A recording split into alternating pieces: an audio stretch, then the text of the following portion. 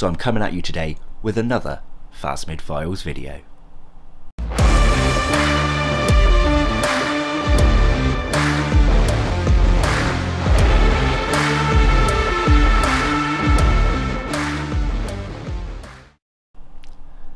Hello and welcome back to Bug Realms. On this channel we like to discuss all things creepy crawly, so if that's something that interests you, please consider subscribing to the channel. Now I must apologise that I'm just sat not at my normal desk and in my dressing gown. The reason being, my audio cut out on most of this video. I think there were 2 or 3 clips that I took where the audio kept, and I'm not quite sure how that happened. You see, I had to adjust my microphone after to get sound back. It was very strange because if the microphone fails, the camera also has audio, so for the fact that it didn't pick any up was very frustrating. I lost 2 whole videos that were pre-recorded because of this sound error, and yeah, so you know, I couldn't really voice over an intro, it would just look weird, and I have to kind of get dressed and ready for work now. I didn't really want to sit here in my uniform. So there's your explanation as for why I'm sat here in my dressing gown. We're just going to cut straight to this Phasmid Files video now. Remember, a chunk of it is voiceover, so the audio may change about a minute or 2 into the video. So here, ladies and gentlemen, feeding on some bramble is an Extatasoma Tiaratum mature female. Now this is the largest mature female I currently own. Look at the bulk of that, and you can actually see while she's eating there the compression on the abdomen. Fascinating. Now just in case you didn't know, this is how all phasmids feed. They make almost a semicircular pattern in the leaves, so if you see that when you're out and about, perhaps you have phasmids nearby you. Now of course mine's just sat over a jug. This is not what I keep them in. It was purely just for filming's sake. I took her out of her enclosure on this bit of bramble, ready to film for you guys. Now their PSG number is 9, or if you happen to get the Innisfail version, the pure bloodline, then it will be known as 9A. But mine are your typical hobby form. Now being an Australian species, these guys love eucalyptus, but don't worry, because if you keep them in the hobby, they are fine exclusively off bramble. They'll also eat hazel, salal, and I believe they'll even take to oak sometimes too. I've also known them to take to rose, so they're not too bad to feed, and they're actually a perfect beginner phasmid. Now they do get bulky, as you can see in this adult female. She is a hulk. But they don't all get quite this big. Sometimes they get a little bit smaller. Your pure bloodline ones are more likely to be larger as well, and you can see her coloration is typically brown. But if we have a look at the spines, I have something exciting to tell you if you ever keep this species. And that is linked to the coloration. Now can you see the spines on this female here? Can you see how they're sort of greeny turquoisey? I'm not sure how well it's picking up on the camera, and it also follows in rims around the legs here. This is something a lot of hobbyists that are new to phasmid keeping don't notice about their standard brown Extatasoma Tiaratum. Now the exciting thing about this colour is the fact that these don't just stay brown. You can change their environment for them to adapt and camouflage and go into different colour morphs. Now the most sought after morph is the lichen morph. If you add lichen moss to your enclosure in large quantities, the likelihood is your stick insects will take on lichen morph of this particular species anyway. Now lichen morphs are very pale. They're whitish, lightish green. It's a really cool colour. It also links back to genetics. I know that mine have the genetics to do so because their parents were in fact lichen morph. You can also take on green morphs and even sometimes almost jet black. It is so cool. Now there is another story I wish to share for you, and that is how they have evolved to survive as young. you see these guys flick over. They're over flickers. A flick of the tail, the ova shoots up in the air and lands on the floor. Now, if you didn't know, ova is the correct term for a stick insect egg. Now, these eggs actually have an edible part on them. Weird, right? They look like seeds. So it's a really good defensive capability. Now, there are ants living in Australia, where these guys are from, a specific species that often collect up these eggs, thinking they're seeds, taking them back home into their nests, eating the edible part of the seed, and then simply discarding the living part, the outer shell and the living embryo inside, into their discard pile. These nymphs then hatch and actually mimic the ants. Not just in the way they walk, but even in coloration. They're almost blacky brown bodies with orangey red heads, just like that species of ant. They mimic the way they walk all the way out of the ant's burrow, up into the trees, and start their life cycle. It is absolutely phenomenal. Now, there is another defensive capability of these guys. They actually have a secretion, and it's one that's never really bothered me. I've never even noticed it as such. It's supposedly to smell like toffee, although, as I said, I've had these guys for years and years now, and I may have smelt something similar years ago perhaps, but I've handled these guys quite a few times and they've never really given me that secretion. I've never had that smell, to my knowledge, actually come from them, and it seems to be completely harmless to us, but I would still recommend washing your hands after handling them, just in case. Another defensive capability of these guys is they can actually curl their tail to look like a scorpion.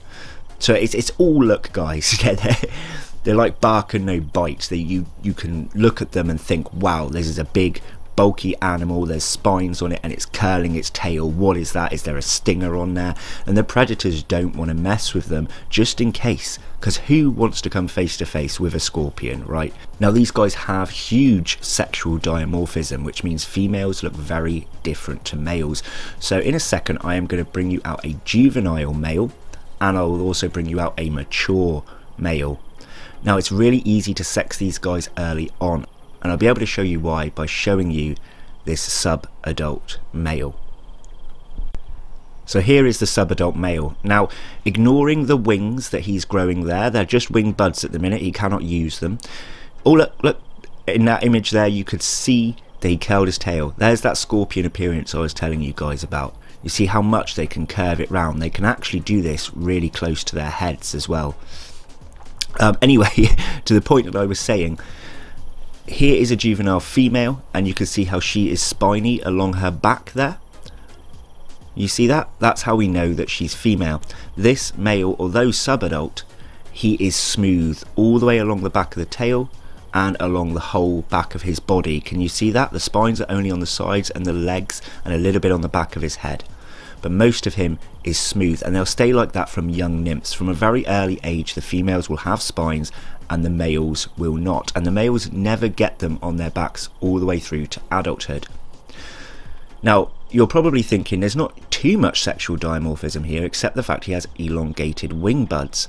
So what I'll do now is I'll show you a mature male, and you can see the huge difference then between a mature male and a mature female. So here he is. As you can see, they're easy to handle. Now look at him. He is completely different to her. He has really, really long antennae. He has a very slender body, and his wings actually go slightly past his abdomen, if you can see there, or almost pretty much the same. So that whole long strip along the back is his wings. The bit underneath that you can see is his abdomen.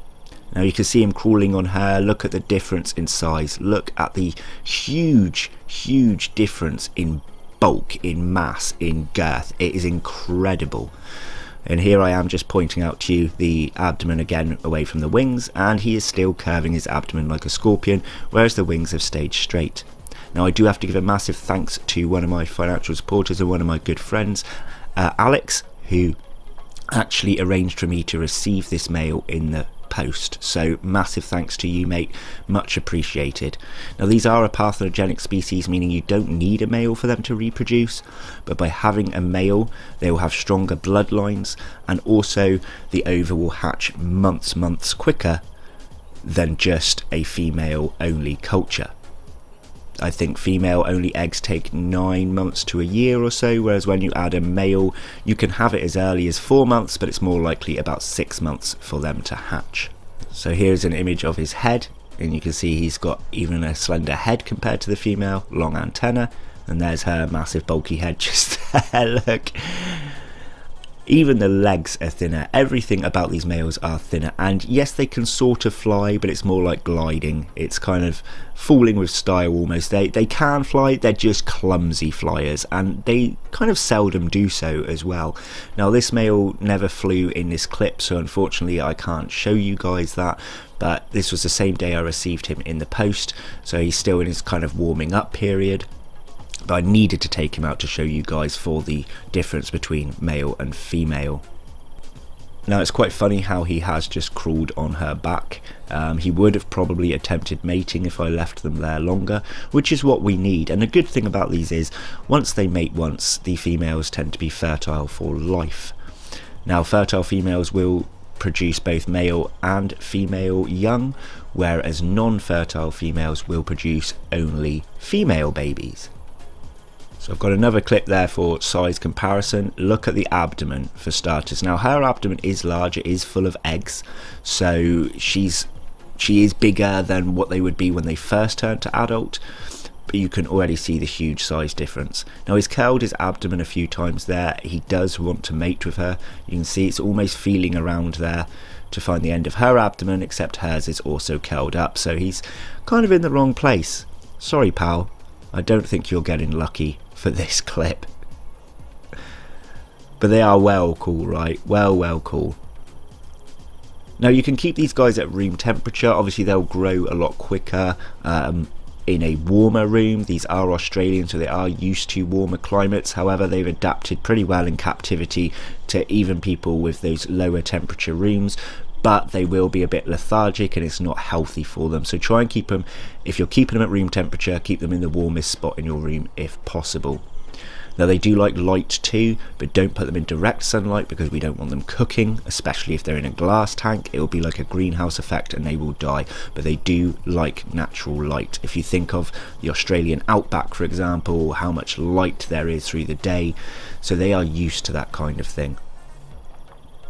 Now I do just have to point out the eyes on these as well. It's like almost like a brownish marble. I think it's so cool, and I just absolutely adore this species.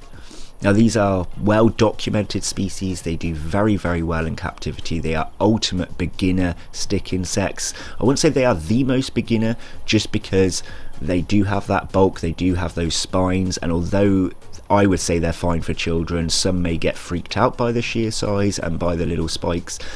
In defense they can also kick, but it really doesn't hurt at all. It's more kind of like, hey, what are you trying to achieve here?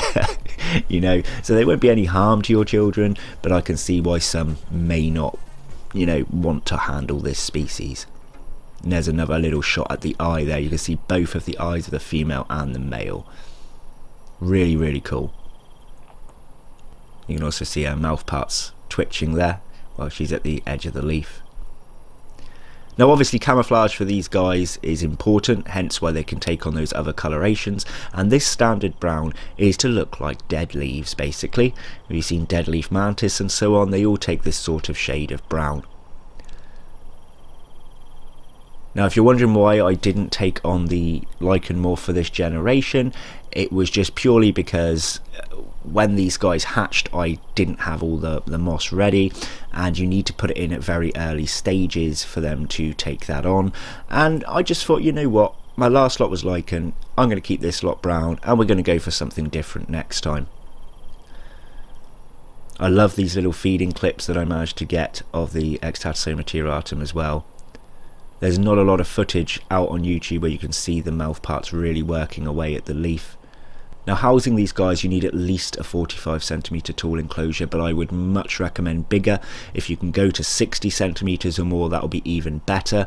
If you did want to stick to a 45 centimeter tall enclosure, you wouldn't be able to house that many because it would cause overcrowding, stress, and they will even bite each other's limbs if they are feeling overcrowded. So the bigger the better for enclosures for phasmids.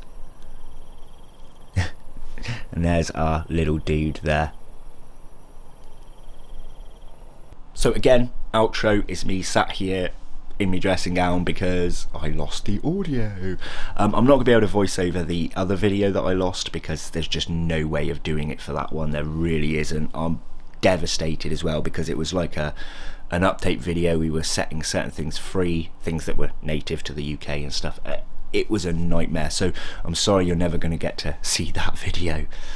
Damn you, microphone. But anyway, I hope you did enjoy this Phasmid Files video, and I will see you next Sunday for a new video. Remember guys to hit that bell icon as well as the subscribe, give it a thumbs up and a comment because I really need your help to get this channel back up and running like the original one. So thanks again guys, take care, bye bye.